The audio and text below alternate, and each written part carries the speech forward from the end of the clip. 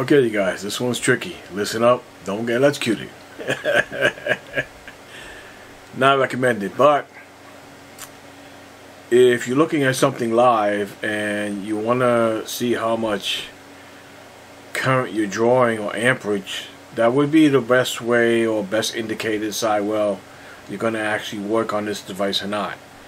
If you're drawing more than 2 amps on a house circuit, you could fuse that screw and that wire together, and that's not a good option. Okay, a little spark is one thing, you'll see that in a demonstration. I'm not even pulling a 4 amp on here, so more than 2 is not recommended. But at least I'm going to describe 3 ways how to do it, and I'm going to show you 2. The first one is going to be in the video. The second one is going to be in the link below for the meter. I show you in the video. I'm going to put a link to the video for that meter, and it's going to show you the second way, which is with a device by client under $15. You plug it into an outlet, you plug in your device, whether it be a hair dryer, a grinder, a power tool, whatever, and you're going to get a reading.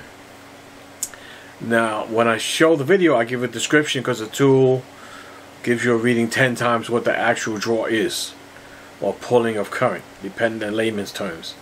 Okay, so be careful with that tool. It does work, and you don't have to take things apart, which is very cool.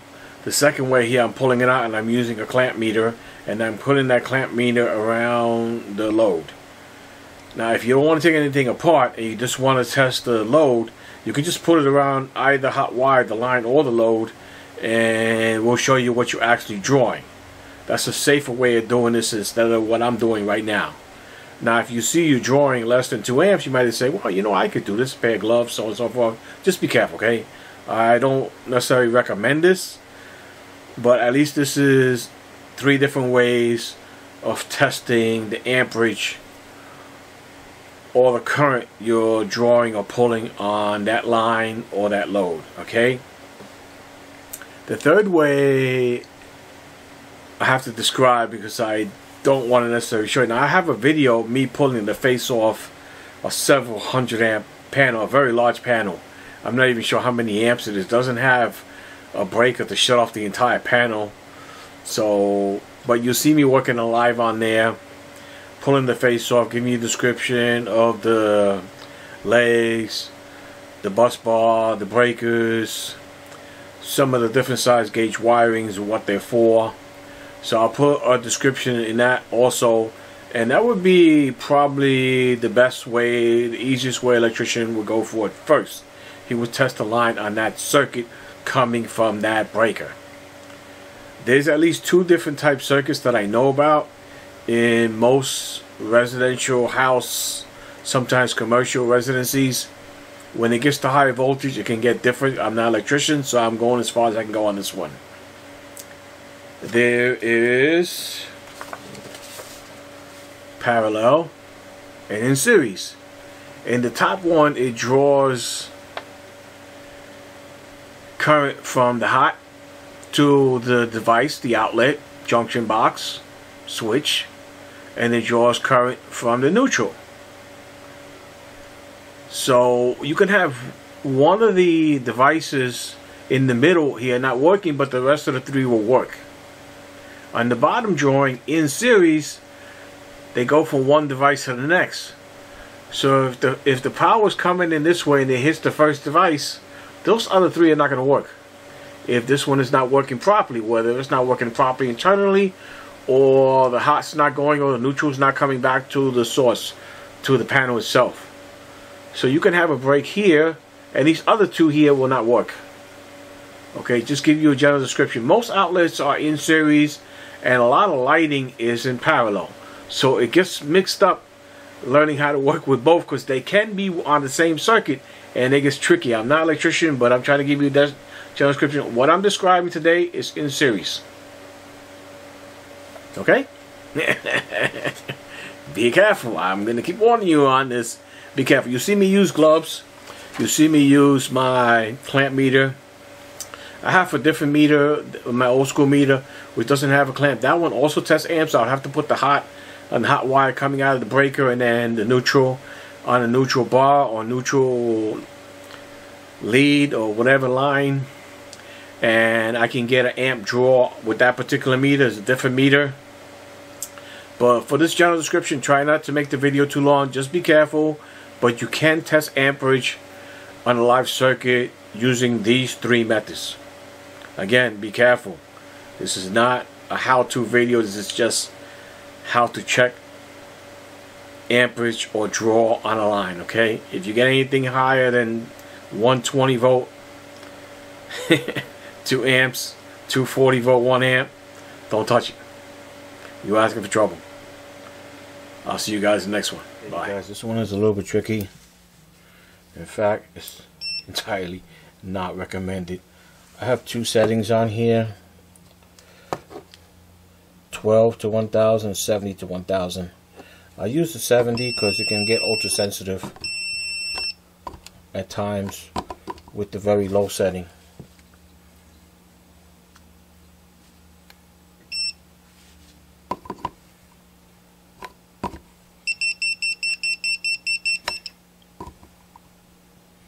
Okay, you can see how you can get ultra sensitive. Can trick you a little bit, so be careful what setting you use on here. Let's check the actual current we got coming out of there. The small one is the hot side. The large one is the neutral side. Okay. Since these are connected together, I can use neutral on top or the bottom. Doesn't really matter. Okay, let's plug the meter in.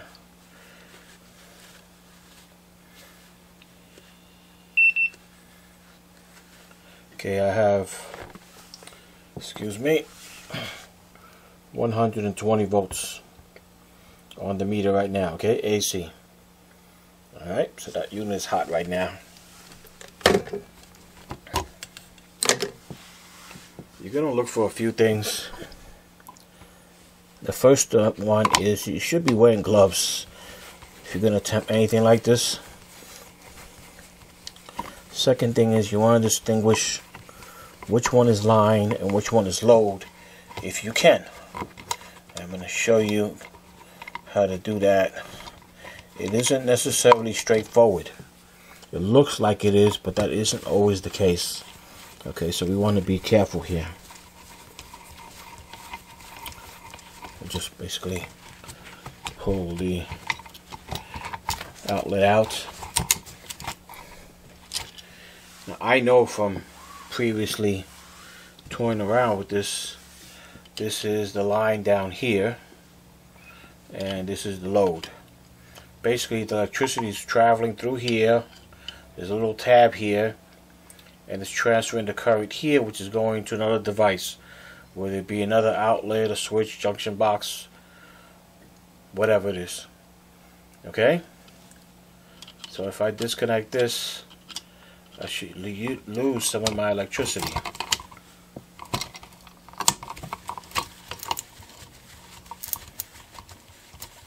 Maybe you guys saw that. Can you see the spark?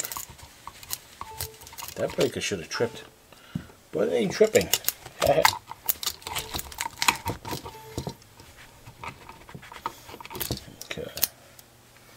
I'm going to put on my other glove just to be safe.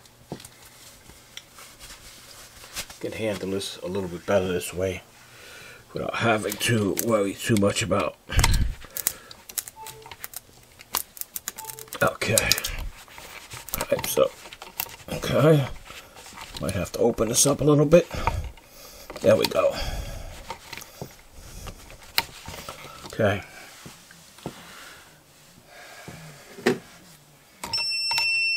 Line, no current at all. If I'm going to disconnect this correctly, I'm going to disconnect the power first, the line. If I can't tell which is which, I'll disconnect one of the wires and I'll find out which one has power and which one doesn't. If I disconnected this one, this will still have power to it. It just won't be transferring to here, so I'll know this one won't be live. This will be the load. This is transferring power to another outlet, device, junction box. This is the line coming in. Okay? Again, correct way would be disconnect the line, then the load, then the neutrals, then the ground. Neutrals are the white, ground is usually bare wire. In this case we're using aluminum wire, usually is copper. And then sometimes you see them green. When you reconnect it, the ground, the neutral, and finally the load, then the hot. Okay, that's just how it's done. Now if you really want to be safe here, you want to find out how much amperage you're pulling. When I did the video for this guy here, I showed a device, a tool I use made by Klein. It's under $15. I'm able to plug it into the outlet, plug in my device, and it says 10 times on there. So I'm getting 10 times the actual reading. But I describe all of that in the video. It's a very recent video. I'll put a link in the description below. And I'll put a link to my tool bag so you guys got an idea what I actually use, okay? After I hook up the power, I can tell how much load is being drawn here, and we're going to do that. You can actually do that before you disconnect the power. You can't tell if it's not connected to the load because it's not drawing anything, and it's picking up lights. So let's reconnect everything. I don't know if you guys can see the lights go on here. You see my tools made for electrical. They actually insulate it. I just basically tighten that wire around the nut, so when I tighten it, it stays in place better. Because I got my glove, my arm, things in the way here, so please excuse me. Okay, yep. Okay.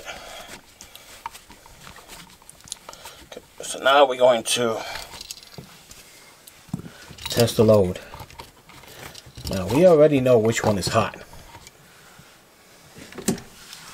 I'll take my meter. I'm going to put my meter on amps. Okay? It says AC on the bottom, says A instead of V for volts, it says amps. You also got a range button if you want to change the range on this particular one. Okay, it's not doing it on this one because it's only 4 amps.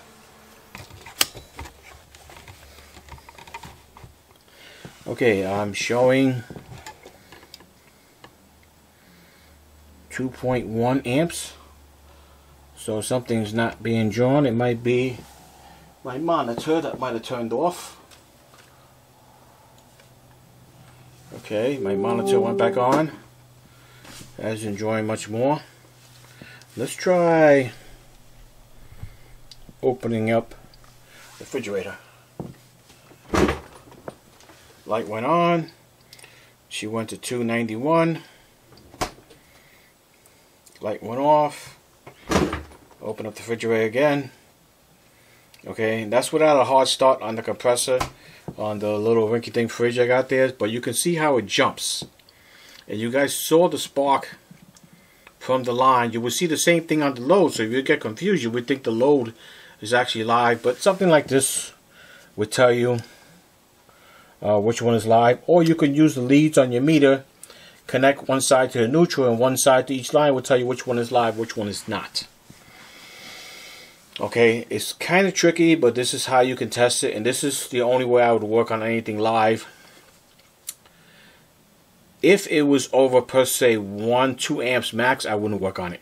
It means I'm drawing too much current. I could actually fuse this screw and this wire together, or vice versa. Okay, she just went up. That must be the compressor on my refrigerator. Just went on. It was running before I didn't know. It's pretty silent, but that's why the power draw went up, because the compressor is pretty small. It's a little rinky-dink refrigerator I got, my little man cave. But you can see how the draw went up. So I'm almost at 1 amp. I would not want to work on this more than 2 amps. If I couldn't tell what the load is, if it's only 120, I didn't have anything else on the circuit, I was positive right here, I would not consider doing it if I couldn't tell what was on that circuit. Okay, there's in series and there's parallel, and I have to make you a drawing for the intro and show you what that is. Don't forget to look at this video for this meter. It shows you that tool I told you about, how you can check draw with just plugging your device into that tool and into the outlet. You don't have to go to this extreme, or you don't, but you do have to have a clamp meter like this to do this. Okay.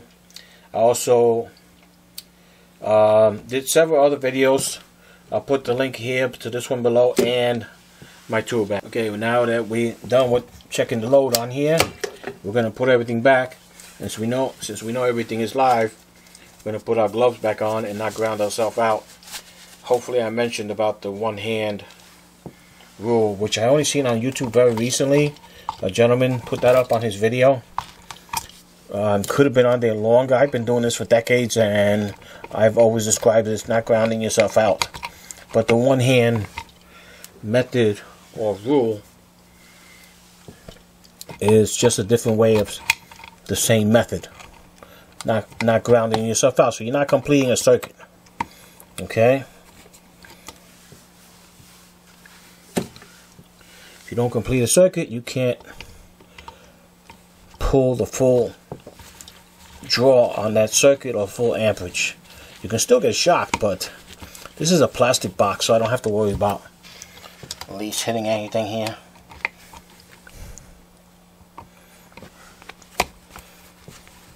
I would just basically put my cover back on after I'm finished. But having a glove on, 2 gloves on is even better. Okay? If you're going to work on anything live, you're going to test anything live. Alright? This is only a 120 volt circuit, so it isn't as bad. If this was a 240 volt circuit, I would tell you straight out, don't even look at it, don't even touch it, call a professional. If you can't shut off the power, he'll figure out how to shut off the power, and he'll know how to deal with it. He'll know how to check the draw on it, the amperage, and then he'll figure out what he's got to do. And he'll get it done one way or the other. Okay, there's plenty of ways for electricians to do this. I am not an electrician, so I'm just giving you a general description, okay?